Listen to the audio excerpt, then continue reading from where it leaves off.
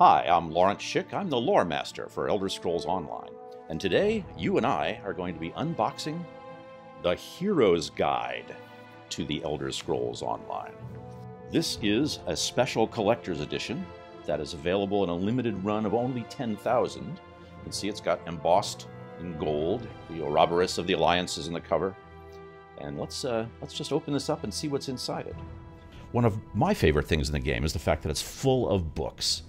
And there are books on every conceivable subject in the game and in all the Elder Scrolls games. And one of the hallmarks of those books is that they're always written from the point of view of characters inside the game. And the same is true of the 3 books we're going to see here in the Hero's Guide. Pardon me, Horatio. So let's start with, on the top, there is a little portfolio, as you can see, embossed. This is...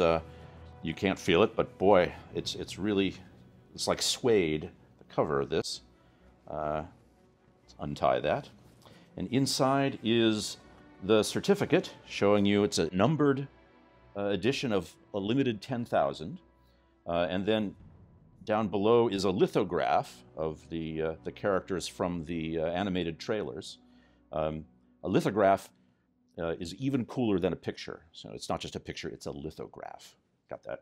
Okay. This is, by the way, beautiful. Then underneath that is the first of our 3 books. There are a total of 272 pages of lore in this. This particular one is square-bound. It's got a leatherized cover with the symbol of the goddess Kine, the Nord goddess of the wind, and the de facto leader of the Nord pantheon. Now, like the lore books in the game, which are written from a character standpoint, this is actually a story, much like the art book that came in the collector's edition. This is a story written from the standpoint of one person. In this case, a member of the Fighters Guild named Grundvik Coldfist. And he's going on an epic quest, as you do, that takes him all around. And he goes with a bunch of his bloodthirsty pals, and they go around challenging themselves against all the various creatures of Tamriel. And so there is a very detailed and exciting story, and it's chock full of illustrations. Many of them in color. Look at this one. Beating on a troll there. Troll's not happy. Troll's having a bad day. A lot of people, as in Elder Scrolls, in these stories, have bad days. Both the good guys and the bad guys. But this is a beautiful book. It's got gilt edges, as you can see, on the pages. And it's got a ribbon bookmark. And it lies open nicely. That's the sign of a well-bound book. Somebody who loves books that are old or seem to be old, like I am, really just love the heft and feel of this book.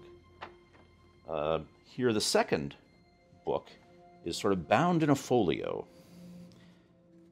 with jute, which you find everywhere in Tamriel and use in crafting. And within this is all about alchemy and crafting itself. This is Agents and Reagents, The Bounty of Mundus. And this is by an alchemist named Gargrel Sorik. That's his story in this book. It's, once again, fully annotated and illustrated in color with beautiful images of the plants that you'll find in the game that are used for alchemy. And this is actually useful to the players because it helps you to spot these as you're running around the world.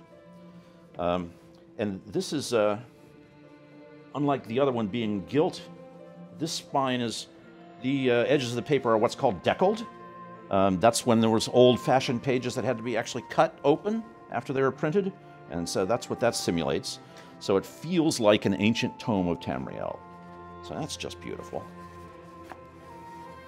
And then third, we have another embossed and leather-covered book with a deckled edge. And this one is The Arms and Armor of Tamriel, Gathering Force. So this is another Fighters Guild production. There's the Fighters Guild symbol. And this is a cultural and racial guide showing you the different arms and armor that can be crafted, used, or met in the game. Here's as shown by various champions. Here's the feral Reachman Barbarian Kagarok. He does this all the time. That's what he's known for. Antic dancing. And then the imaginary Dwemer advisor. That's what they'd look like if they were still around, but they're not, and they're not going to be. But if they were, they'd look like this. This book also has a really lovely sewn binding. All of the books in this box are just incredibly high quality. Here's a nice full-color illustration of some mayhem. These are going to be cherished heirlooms in your family to pass down from generation to generation, I assure you. They told me not to use the words investment or eBay, so I'm not going to say that. This is... those are things not to think about. Just enjoy these on their own basis, because they're wonderful on their own account. So let's look at this again just to summarize. We have the Book of the Arms and Armor. We have the Folio of the Alchemical Reagents.